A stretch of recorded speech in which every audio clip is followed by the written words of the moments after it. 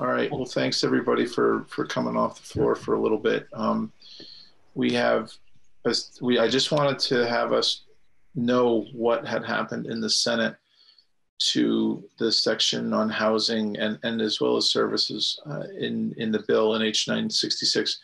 I would just say off the top of, before David goes through it, that I think we actually escaped most. What changed here is important, but also relatively minimal compared to what's happened in other parts of the bill. So I think that speaks to the level of the work that we were able to get done. So good on us for that. But David, if you're here, if you could just go through the sections. So it's section 11 and then section 11A, which had been added, is now called section 12, but that's the services section of the DCF section. And I don't think that there were any changes made to that. But David, if you could just start with section 11, that would be great. My pleasure. Are you all seeing section 11 on your screen? Yes. Great. Yes, so 1 minute backstory on the tortured history of your Bill 966. Once it left the House, it got sliced into pieces and then put back together into a Frankenstein massive CRF bill that had everything in it and then split apart again and then put back together. And at this point, 966 has provisions concerning broadband, economic development, housing, municipal government services and funding, you name it, some IT stuff. But as the chair indicated, I think it's a fair characterization to say the housing language came out largely unscathed, relatively. You'll see in section 11 here, this is the bit that you and I worked on, and in A1A, you'll see that the money is the same. The Senate Appropriations Committee was fairly insistent that the money flow through a state entity, so it is being funneled through AHS to legal aid, but for the same purpose and in the same amount, $550,000. B 250 to DHCD for landlord counseling is unchanged. Number 2 here, 9 million. This does go directly to VHCB. It is unchanged. 3 foreclosure protection was reduced from 6 to 5 million. It will go through DHCD to VHFA, but is otherwise unchanged. 4 rental assistance and eviction protection. This was reduced from 30 to 25 million, and it's through DHCD to the State Housing Authority, but is otherwise unchanged.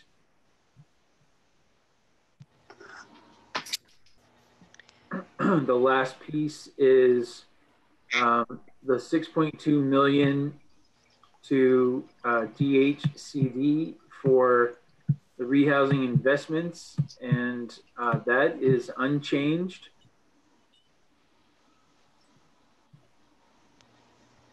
You'll see at the end, subsection B, the language about assessing the allocations and possibly reallocating monies was changed from September 1st to September 15th, but otherwise remains the same.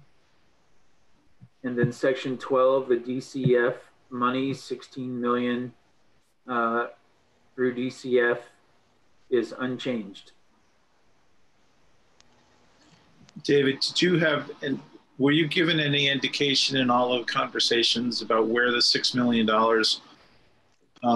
was reutilized? I mean, when I met with Senate Economic Development, it really was unclear, and sometimes it is, sure, where that money may have been repurposed to. Yeah. But basically they were given the number that they were given was to go from 91 to 85, and that's what this represents. You know, I will say that the Senate Appropriations Committee was very committed to increasing the amount of money directly available to businesses through the S350 emergency economic recovery grants. So that left the House, I believe, at 70 million and came out of Senate appropriations at 82 million. So I think it's fair to say that the redistribution was in part motivated by that desire. And I think that they looked at the economic development and housing pieces together and recognized in part that some landlords are businesses and could be eligible for relief through the ACCD program. So I'm not going to say they took 6 from here and went straight to there. It wasn't obviously that linear, but that was sort of the motivation, that at least for the discussions that I heard. And in the conversation I had with Senate Economic Development, one of the things we had talked about this to a degree as well, which was by the time we pass this bill, it becomes law, and things are set up, we will probably actually be pretty close to when we come back in August. So the idea that $25 million in the case of rental assistance may go out the door by then is perhaps less likely, but that's, we took a gamble on that when we made the number 30, or a guess on that, if the guess is better than the word gamble, but and that's why I think they took it from there, as well as the foreclosure piece. But I was really happy to see that the legal fees were untouched, both the landlords and the tenants. The shelter capital was untouched, and these services were untouched. So I guess questions for David. Any further questions for David or for us?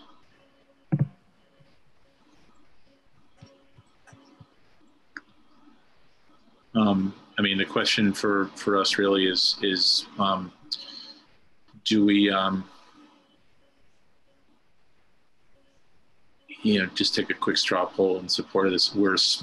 We are now a much smaller piece of this big bill, but we are going to. I'll present these 2 sections on the bill when we go through them, and I want to be able to represent what level of support the committee shows for those changes, basically. Chip. Sorry. Chip, and then Lisa. So yeah, I just wanted to comment that removing $6 million with uncertainty as to where it may have gone, it doesn't sit very well with me. I certainly is not a deal breaker, because we all know that this has to get done. This has to get back. This has to be voted through, and we have to start getting this money into the communities. But the notion that we can delay getting this, or this will delay getting money into the communities as a result of it going through Agency of Human Services prior to it going to legal aid. I understand the concept behind it, but legal aid knows what they want to do with it. They know what they're going to do with it. Getting it money to them gets money into the community faster. That's just the comments that I have to make. I'll vote for this. Thank you. Representative Henga. I was just going to sort of say the opposite, that I think it could be more fluid if the money goes directly to the agency. And then, if for some reason legal aid has a need, but somebody else has a need, and one of the needs is higher than the other, it could be dispersed more quickly to the more immediate need. I don't know. I did like that change in it. A quick note for David, sorry, I just saw it. Is it section 13 about broadband? And then I know this isn't even us, but broadband is spelled wrong. So you might want to check that heading. And I think that's all I had.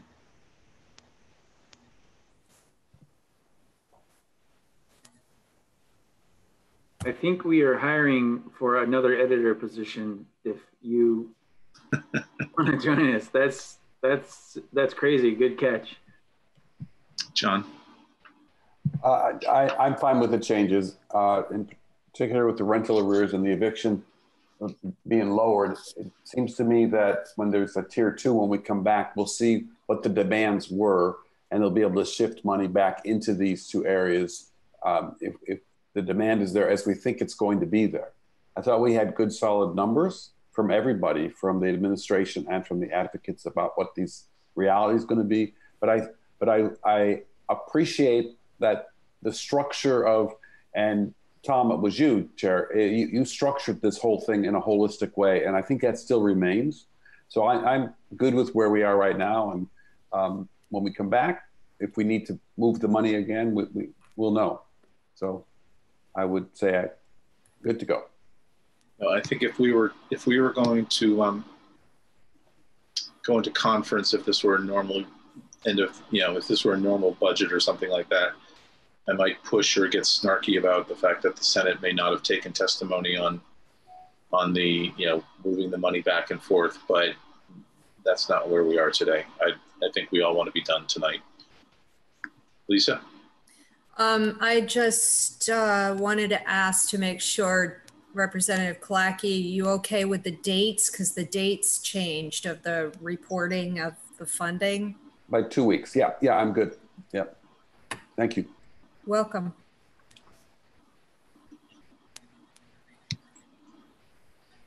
All right. Anybody else? I mean, we worked for a long time on this section. This really speaks to the whole committee's work on this and being prepared to act on it when we needed to act on it. And so I just think the fact that this is as little that we have to deal with it, that nobody's proposing to take 50% of what we're proposing and putting it into something else I'll be happy to do a 5-minute floor report on these 2 sections and duck right back off and hopefully get this money out. If it were 2 weeks rather than 7 days, I'd probably have a lot more problems. The estimate is that it'll delay getting these out to the agencies for about a week.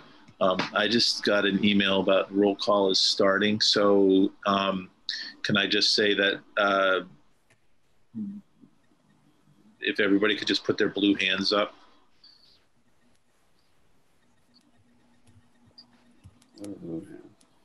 This is a blue hand for a yes.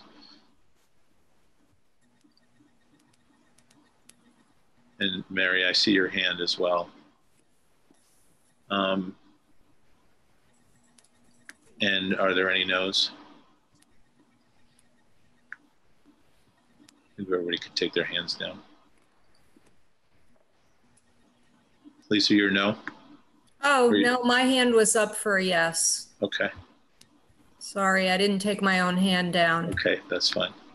And I didn't see Representative Zott's vote, but I'm just going to just say that we supported the vote, that we supported the change, that we concurred with the changes. All right, thank you, everybody.